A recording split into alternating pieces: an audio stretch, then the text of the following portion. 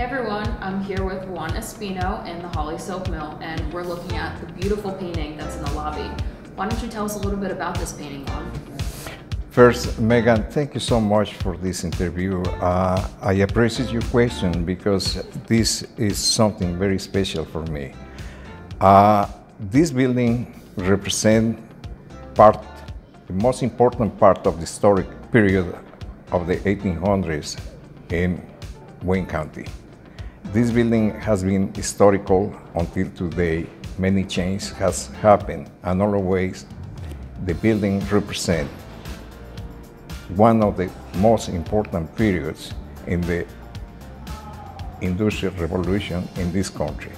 So the inspiration to do this painting is to let some legacy for the time to come about how this building operated from 1880 until today. Great. So how long did it take you to do this? It took me at least 6 months to do this painting. Wow. On site. I was painting over here. And it was a very nice experience. The first time I had this experience that the public could see what the work is in progress. Yeah, no, it's beautiful. And I'm an artist myself, so just to see this and know that you did this entire thing is just so beautiful.